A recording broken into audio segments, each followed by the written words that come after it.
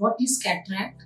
Cataract is in which natural lens become cloudy, and so it causes some symptoms. Symptoms like diminution of vision, halos, glares, and in very troubling seeing night time.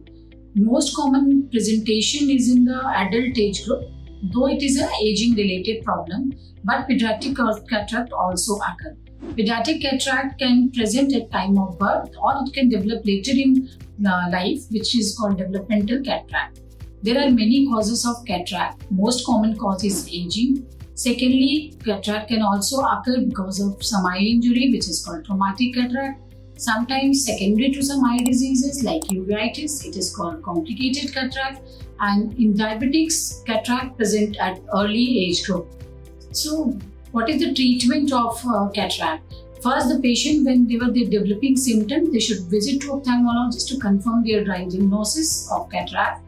Treatment in pediatric cataract, we should treat early as it is possible, because sometimes it can cause amblyopia, which is called lazy eye.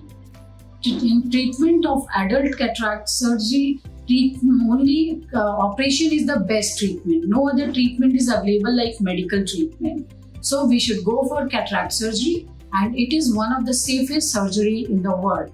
So, and nowadays best intraocular lenses are available to provide for better quality of life.